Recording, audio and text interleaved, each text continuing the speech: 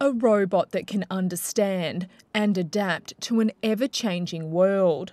I'm giving a robot a brain to understand the environment, not just to take a picture of it, but to really interpret it. Scientists at Flinders University have reverse engineered the biology of insects to improve technology.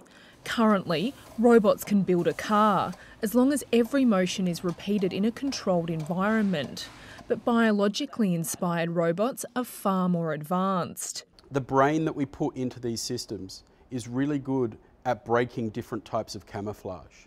It can pinpoint koalas hiding in treetops that are difficult to find with regular drones, find someone lurking in the shadows, or track an enemy drone in the sky from kilometres away. This would be incredibly important for defence and national security, being able to spot balloons that are hovering in places that they shouldn't be from even further distances. The battle space is a complex, rapidly changing environment.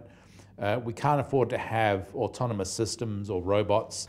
With robots gaining the ability to interpret their surroundings, ethical questions will arise around whether they should have rights and how they will be controlled. But experts believe there is nothing to fear.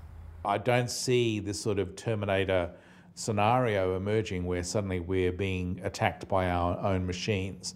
But just as biology is used to advance technology, researchers say it may, one day, be able to work in the reverse, restoring sight to the blind.